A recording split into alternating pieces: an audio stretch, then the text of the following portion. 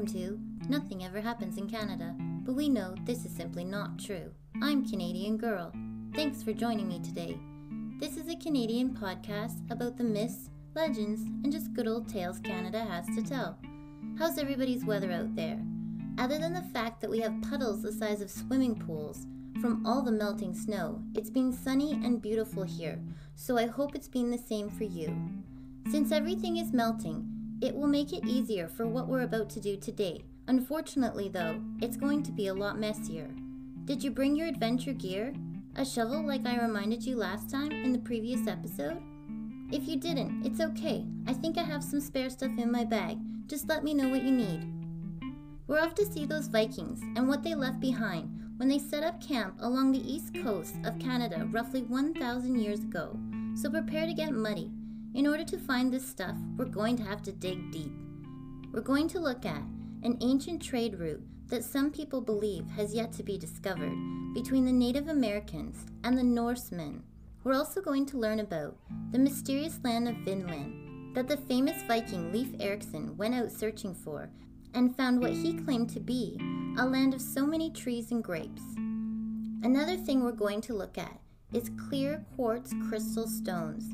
They are thought to be a Viking navigational tool used when sailing across the Atlantic Ocean. Join me now as we begin our journey on a Viking ship just setting out in search of new hope, new resources, new land to settle, and a new start.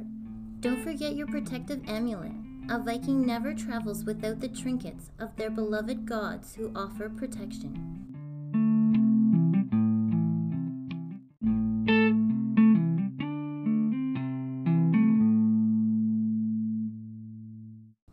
In the 8th century, the Norsemen are a group of Germanic people who lived in Scandinavia and spoke what we know now today as Old Norse language.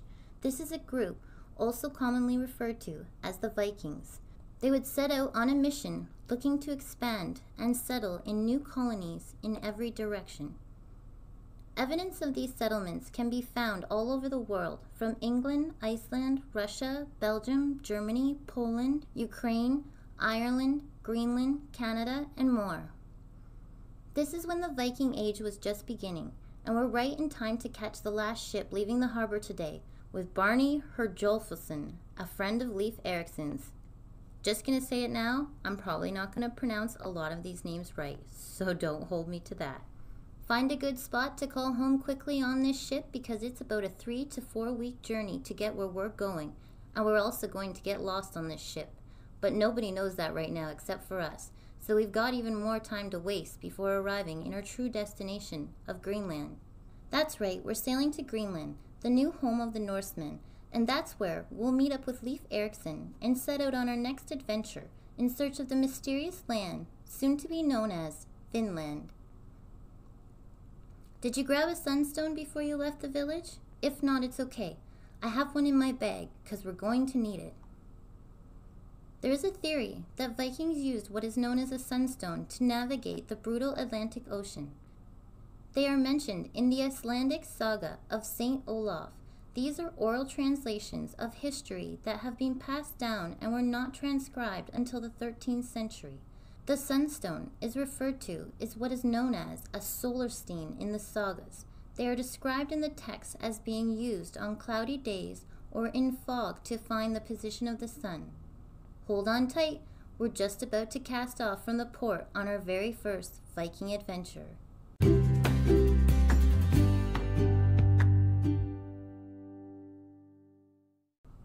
Just to break it down a little more for you, the mysterious translucent crystal, said to be like an Icelandic spur if you know your minerals, is able to split the polarization of light passing through it to allow the Norsemen to tell the position of the sun on a cloudy day while sailing across the known to be forever cloudy Atlantic Ocean.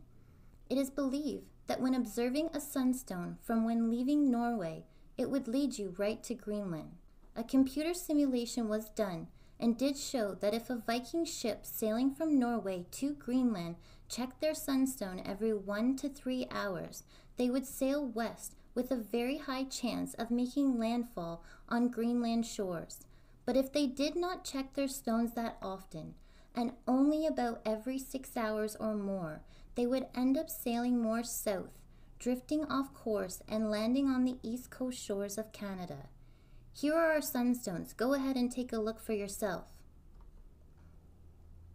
There is very little archaeological evidence for the use of these said crystals as a navigational tool.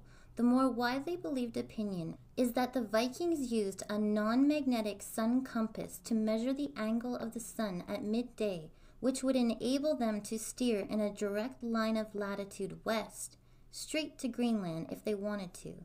Some suspect the stones were only used on very foggy or cloudy days when making measurements of the sun were not possible by one's eye. The Viking had no known use of a metric compass like we have today or anything similar, so they would need something to guide them. What do you think? Can you picture what we know today to be big, huge Viking men holding crystal stones up to the sky to tell direction? Let me know your theories. I'd love to hear them.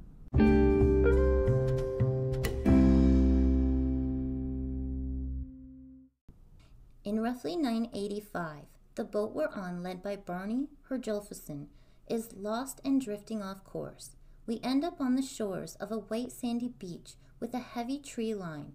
Herjulfsson may have possibly found Canada accidentally during this adventure.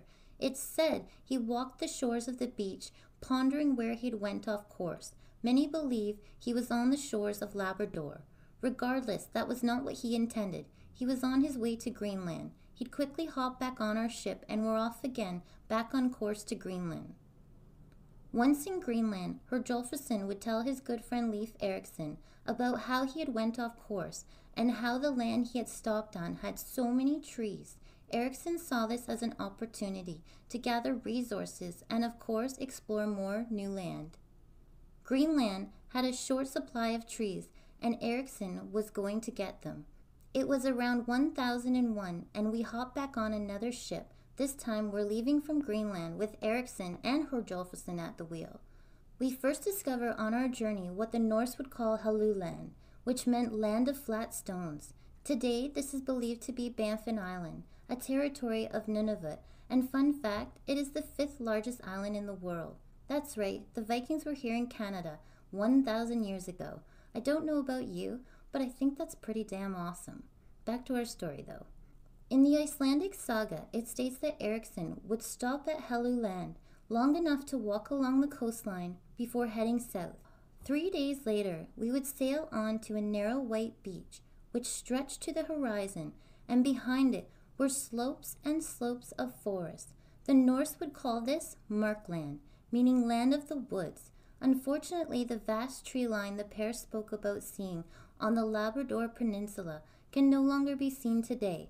The location they were discussing is believed to be the roughly 65-kilometer stretch of beach known today as Cape Porcupine on the southeast tip of Newfoundland and Labrador. It is literally sticking out in the middle of the water, so no wonder they ran into it. The Norse people would refer to the beach itself as the Wonder Strands. But time to get back to our ship. We're off again.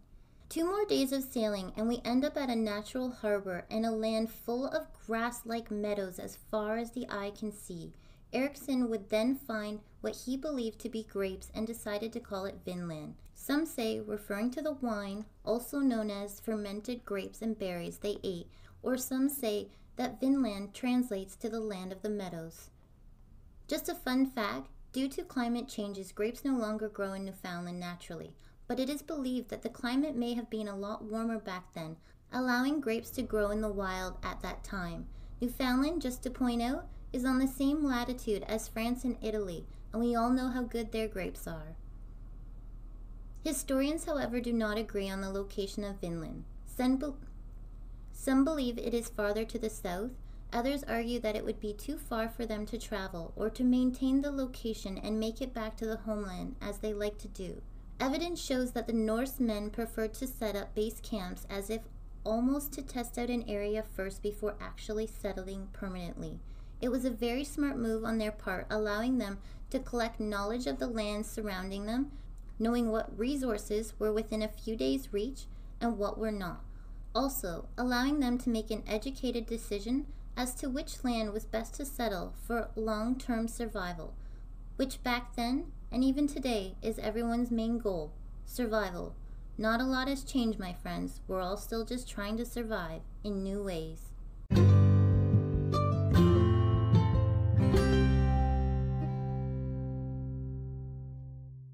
While in Newfoundland, it is believed Erickson and Herjolferson set up a base camp. This would allow them to double their time exploring the new land so they could come back year after year. The lack of game present in the cold Canadian winters would have animals moving south or hibernating, leaving the Norsemen with insufficient resources. Food remnants such as butternuts found at the location suggest that they did move south to forage. For these reasons, it is believed more to be a temporary base camp rather than a permanent settlement. The group, including us stowaways on this journey, got drunk off the fermented berries that we found and ate. Whether they were grapes or not is always up for debate. Things like squash berries, gooseberries, cranberries were all known to grow wildly on Canadians' eastern shores back then. It is estimated that Erickson would come and go for around 15 years at his camp on the eastern shores before never returning. In 1004, Leif's brother Thorvald Erickson set sail with a crew of 30 men to Vinland. He would reach the shores and set up camp with his brother. That spring, he would have a confrontation with some of the local people, which resulted in him killing 8 of the 9 people he attacked. The remaining survivor would return later with force to the Viking camp, and Leif's brother Thorvald was killed by an arrow that came through the barrier, piercing his chest. Erickson would eventually head back to Greenland to tell all of Vinland and the marvelous land he had discovered. Not us, though. We're staying right here in Newfoundland because we've got some time traveling to do very shortly, so just hang on to that thought. While sailing home back to Greenland across the treacherous Atlantic Ocean, Erickson and his crew would encounter many men in distress whose ship had begun to sink. Erickson and his crew would quickly rescue the men, and Leif would become from that day forth known as Leif the Lucky. Okay, it's time for us to do some time traveling, because it's year 1000 and something, and we need to get to 1960, so we can discover what these Vikings left behind for us to find. Okay, listen close, or you're going to get left behind, and I'm not sure when the next Norse ship will be back. If you've got a hat, turn it to the side. Doesn't matter which one. If you don't, that's okay. The people with hats can do it for us. We're all going as a group. If you got a cell phone, take it out, turn the flashlight on. Now close your eyes, and no peeking. I mean it, or it won't work. And the most important step of all, put your tongue to the roof of your mouth. And we're off. Great job, guys. Hold on.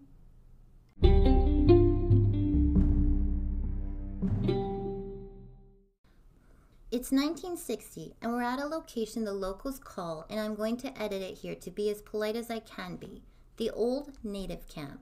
There's a large group of mounds at the place today known as Lonzo Meadows. It's near a town called St. Anthony, pronounced Saint Ant-Ni by the locals.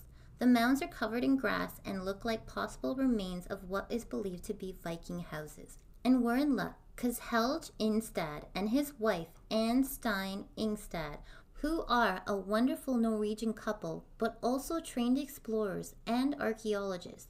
They also are the ones who have discovered this marvelous place and need our help to dig it out. Pull up your sleeves, pant legs, double tie your shoes, and get those shovels out. We're about to get real messy digging for some lost history. We begin to dig, and quickly, with all the excitement in the air, discover we have 8 buildings in front of us, and a 9th is pretty much in ruins. 8 main structures that were rectangular in shape and appear to be dwellings. When the Ingstads were asked what led them to this area to explore, they said they didn't believe the grape theory, but believed Vinland meant land of meadows, as some do. With the help of some other clues, the couple was led to this location. Soon after that, they quickly acquired papers to start digging, and here we all are. The dig would last from 1961 to 1968, so I hope you brought some extra water. I forgot to tell you, we're going to be here a while. The camp is believed to have served as a base settlement for which they used to explore the land in search of foreign natural resources and such. Other suspected Viking camps are thought to be possibly in the Canadian Arctic. Don't worry, we're not going there to look. It's way too cold. Nanook at Tanfield Valley on Baffin Island, Nunavik, Willows Island, and Avayalik Island. So yeah, you've all heard of them before, right? To determine the site to be of Norse origin, we compared artifacts previously found in the Greenland settlements and Iceland from 1000 CE. The site itself is estimated to be from 1100 CE. This would also be the estimated date when Vikings first discovered our beloved Newfoundland that we call today.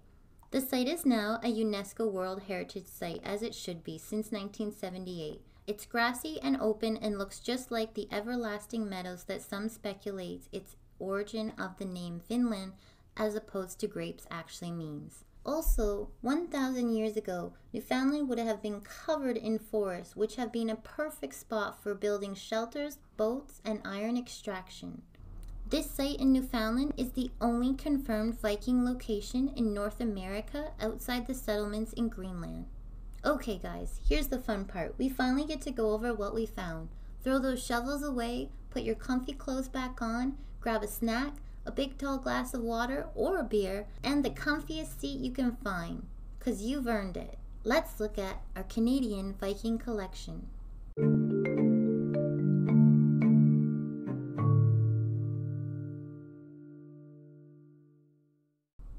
We discovered 8 buildings. That's right, 8 buildings. They were made from wood and sod placed on top. All were either a dwelling or a workshop, and all had artifacts to be found. The buildings are labeled from A to J to help us describe them. The largest building of them all was a dwelling and had several rooms measuring 28.8 meters and 15.6 meters. If you need feet, that's 94 feet by 51 feet. It's known as Building F. Building J is believed to be an ironsmith, as it contained a forge and iron slag. Building D was thought to be a carpentry workshop and had a specialized boat repair area containing 2 worn rivets. Eleanor Barraclough, a lecturer in medieval history and literature at the Durham University in the UK, is one of the people that believes this site to be more of a temporary settlement and used as a boat repair facility. To further add to the thought of being more of a temporary base, some claim the winter camp allowed them to hide from the wrath of the Gulf of the St. Lawrence before heading further south to explore, or vice versa. When heading back after suffering damage to one's ship, you could easily stop and repair it before making a long trip home to Greenland. Buildings B, C, and G were much smaller, thought to be more of living quarters or possibly smaller workshops for various other tasks. Stone weights were also found in Building G and may have been part of what was used back then to weave cloth. They also found many everyday Norse items such as stone oil lamps, a whetstone, which is a sharpening stone, bronze fastening pins, bone knitting needles, and a part of a spindle, suggesting the presence of women at the camp. There is no way to know how many people were there at any given time or for how long. Archaeologists estimate that there could have been anywhere from 30 to 150 people there at any given time. The entire population of Greenland at this time was about 2,500 people, meaning if that amount of people were at Lonzo Meadows in Newfoundland, that was less than 10% of the Norse Greenland population trying to make it on their own. Not an easy feat for anyone. It's suspected that they stayed for no more than 20 years on and off in Canada and then never returned. In the Norse sagas, which again are written versions of older oral history, the Icelandic saga of Greenland and Eric the Red, who in case you're interested is our boy Leif's father, both sagas speak of discovering and trying to settle a land to the west of Greenland, which they called Finland. It states that the settlement failed due to conflicts with the local people of the land. Archaeologists suggest Lonzo Meadows is not Vinland itself, but rather a piece of it. They believe Vinland to be much larger, stretching south all the way to the St. Lawrence River Valley area and New Brunswick. Well, I'd say we did not bad for our first dig. Give yourselves a pat on the back because you just helped uncover some of Canada's connection to the famous Vikings. To my listeners out there, if you're interested in going to see this amazing wonder for yourself, for one, please, please, please do send me pictures. I would love to see them. And two, daily admission charge is about $12 Canadian for an adult, and children are free. The site is open from the end of May to about the beginning of October. I will of course include a link below so you can check it out for yourself.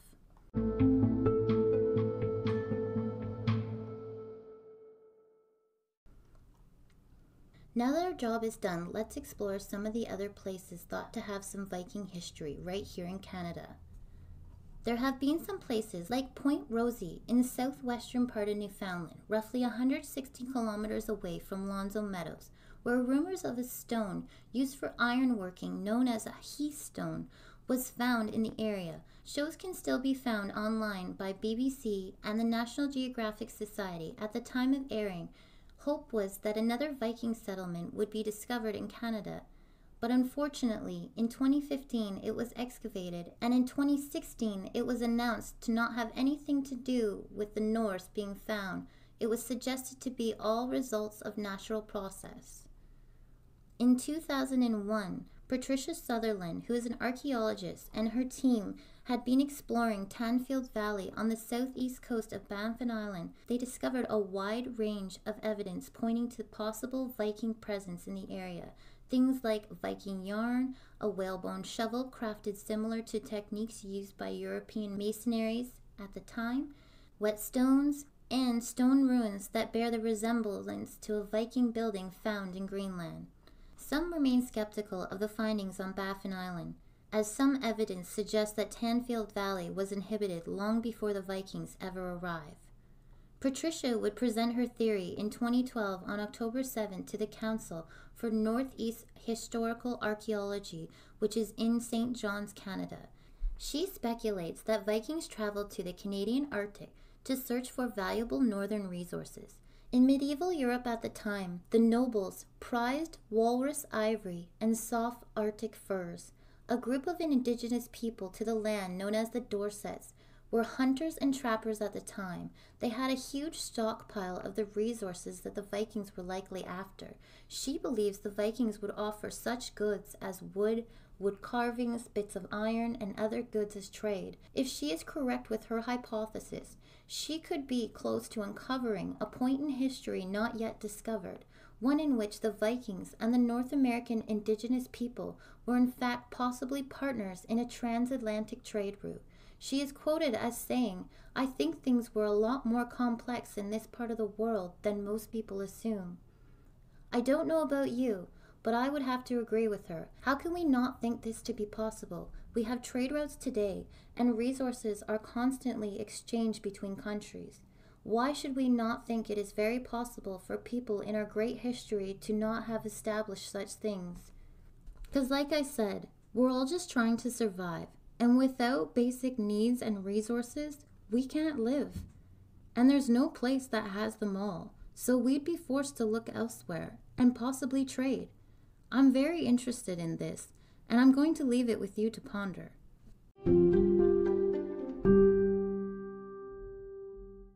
Next we have Brigitta Wallace, a retired Parks Canada researcher. She believes in the saga of Eric the Red. An explorer named Thorfinn Korlsef travels to a land called Hop. There he finds grapes, tons of salmon, barriers, sandbars, and indigenous people who build their canoes by covering them with animal hides. She believes there is a long-lost Viking colony that has been lost in history. Her theory is Hop is modern-day New Brunswick. She states the evidence points to the Miramichi Charlot Bay in the area. His description in the saga of the coast shore, the woods, the tons of fish, and all that point to the eastern shores of New Brunswick, where all these can be accommodated. She points out that New Brunswick is the northern limit for grape growing in all of history, so this was key in pinpointing the location. Grapes are not native to Nova Scotia, PEI, or Maine, so that rules them out. She also states that while sand barriers can be found along PEI, Maine, and Long Island, but are most dominant around New Brunswick.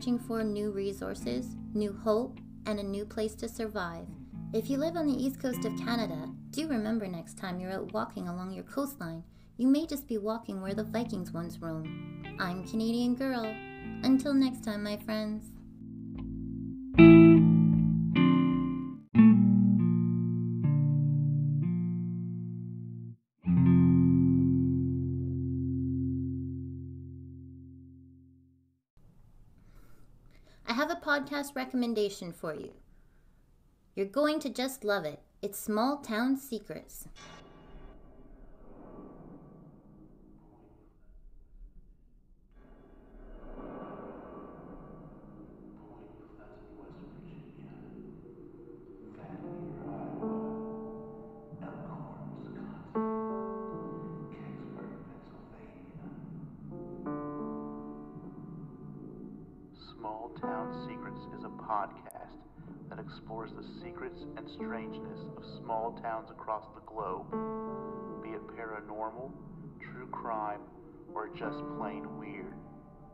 Every town has a secret. What is yours?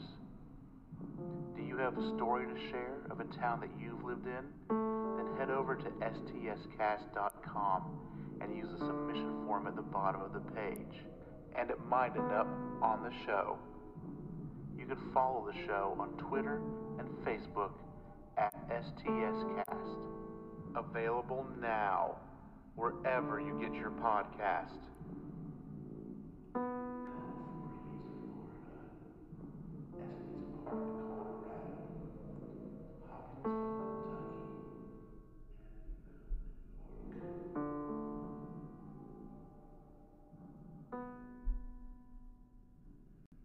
I also want to give a shout out to the Pod Sound School. They left a very sweet review on iTunes that I wanted to say a huge thank you for. And they have a very helpful podcast and YouTube channel if you're looking for tips to improve your already amazing show, or if you're a newbie like me and they walk you through it all right from the beginning. I personally found some helpful tips about my mic and its placement, as well as little tricks to help me eliminate those unwanted background sounds when I'm recording. I've also, of course, included their link below. Do give them a listen.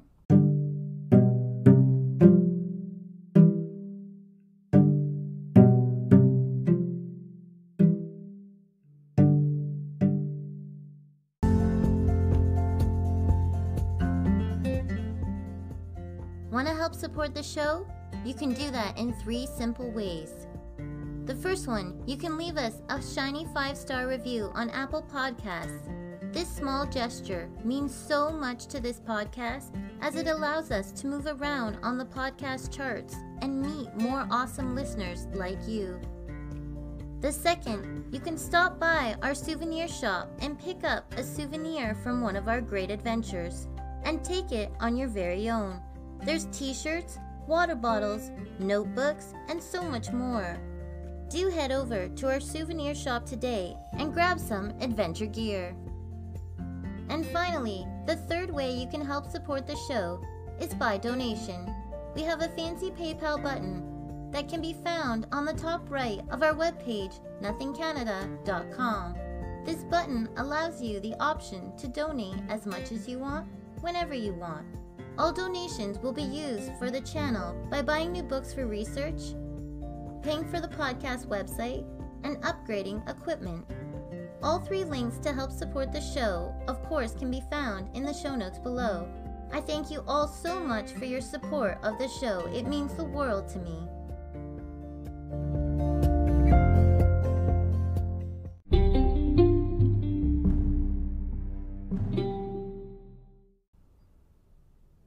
You guys who always listen to the very end, I got a little something extra for you this time.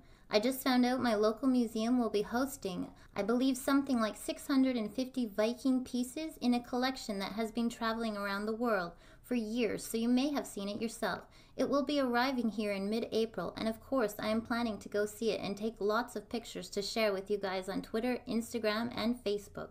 So if you're not following me, make sure you do so you don't miss that. My handle on all 3 platforms is @NothingCanada. I hope you're all surrounded by sunshine this week and you don't have to use your sunstone at all. I'm Canadian Girl.